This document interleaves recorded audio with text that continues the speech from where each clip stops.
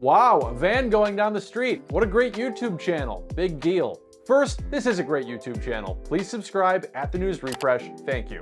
And second, this kind of is a big deal. In November of 2021, Governor Whitmer announced an exciting new initiative for the first public electrified roadway in North America, and today we are here to celebrate this big and important occasion. So she's with Michigan's Office of Future Mobility and Electrification. And you see that writing on the back of that vehicle there? No, not that vehicle, that vehicle.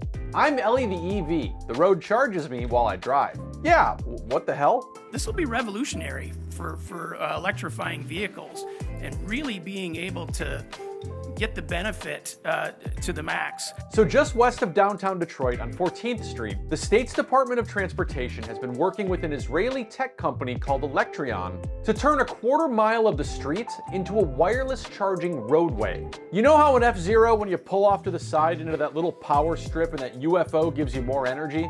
Well, it's a little bit like that, minus the UFO. Electreon Smart Road quickly and efficiently transforms our public infrastructure into a source of advanced energy. That's a freely available marketing video from Electreon's website. And how this whole thing works is pretty fascinating.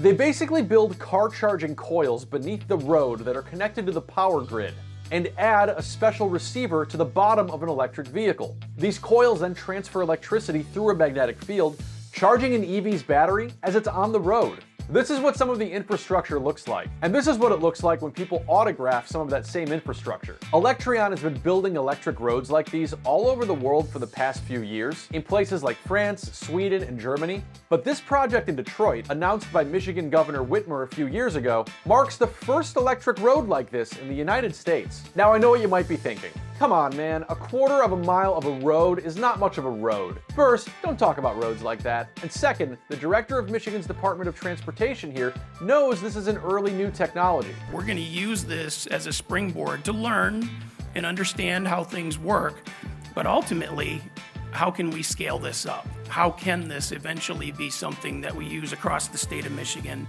and the United States? Not only do officials say this road is safe for people, drivers, and animals, which you can barely say about roads like these, they believe this kind of technology might be able to help solve range anxiety, power vehicles of all different shapes and sizes, and even eliminate the need for EV charging stations and gas stations.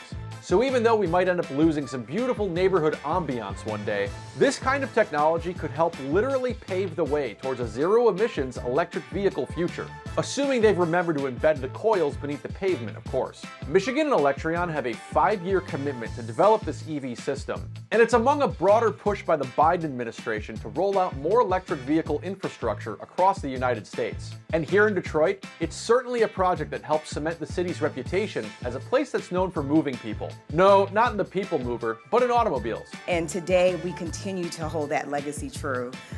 Again, with having the launch of the first EV road in the country.